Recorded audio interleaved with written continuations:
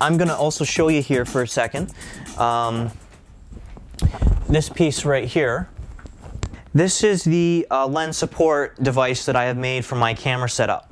Now, since when you put the 35mm adapter and lenses on the camera, you're adding quite a lot of weight onto the threads there, and it's a good idea to relieve that weight. Otherwise, you could potentially damage the threads on the front of your camera, since they're basically plastic. I built this from a Telesin box, which I had just lying around in my basement by chance. If you don't know what Telesin box is, basically 動物として死がにもかけなかったその連中の家名を拝さねばならぬことが、往年の春祭、李朝の自尊心をいかに傷つけたかは。To be honest, it didn't work so well, so I decided to take it apart, rearrange the parts, and build this particular support system. So how this works, I can show you here. The camera. I'm gonna show you afterwards the whole setup once it's all together. But there's a platform here, if you can see this, and there's a hole in the center for the tripod mount for the camera to screw it into. There's a pad on here, and this piece here raises up. So I just raise it up like that. Place the camera on the platform. Tighten the screw to put the camera in place, and then I just lower it. And once I have the lettuce adapter on the front of the lens here, it will rest on this little platform at the front here, and I strap it in with this piece of Velcro. And I can adjust the length of this as well, depending on how long the adapter is.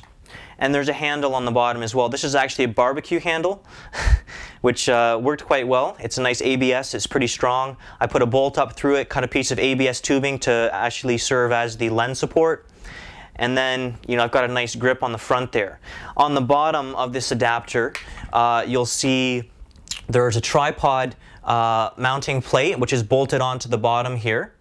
And I can just slide this right into my tripod and take it off whenever I need to, so it's an instant, quick release type of platform, which is very handy. If I want to go shoulder mounted with this, it's very easy to do that. I'm going to be building a shoulder rest for it that's a little more comfortable, but you can go shoulder mounted with this adapter, with this piece as well. So in a few moments, I'm going to show you the full setup and exactly how it looks with the lettuce adapter on it and the lens support system on my tripod.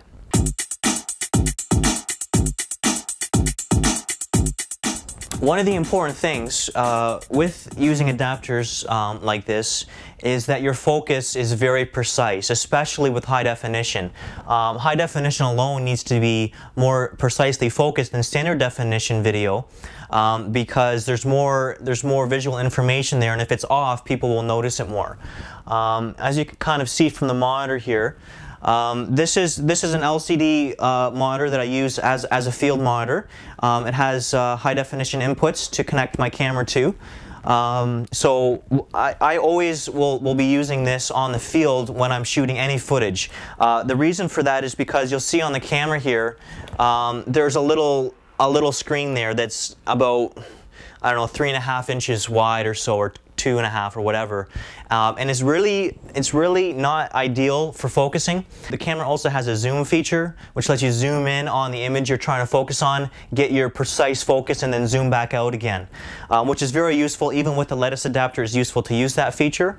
But with the adapter on, you need to be even more careful with focus, because your image is only, like, in some cases, your image is only going to be in focus for a few centimeters of actual area. So you might if the person moves even a couple centimeters in or out of the frame, they're going to be out of focus. So if you're not right on, people will notice it and it will look very sloppy. If you're trying to operate the camera yourself, trying to operate the focus on the 35mm lenses can be very difficult. because it has to be so precise, the best thing to do is to have someone else focus for you. They're called a focus puller.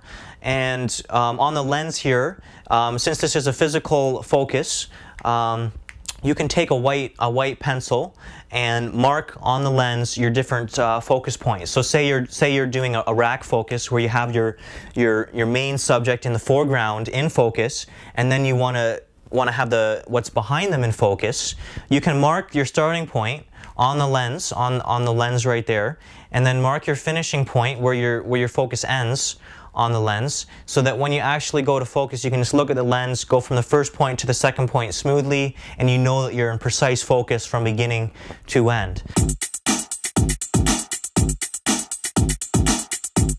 So I'm gonna stop this right now, and I'll just show you the full setup of the camera, and I'll also show you some clips.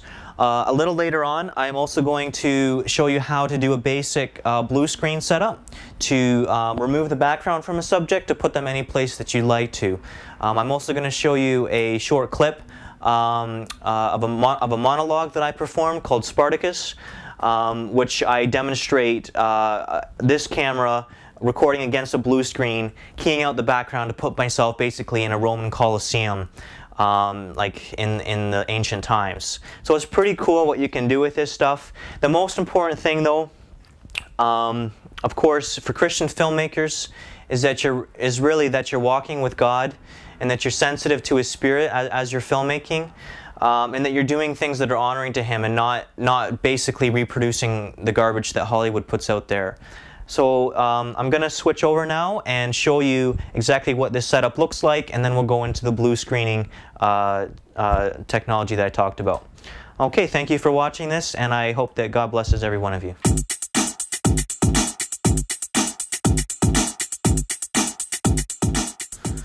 Remote control, where are you?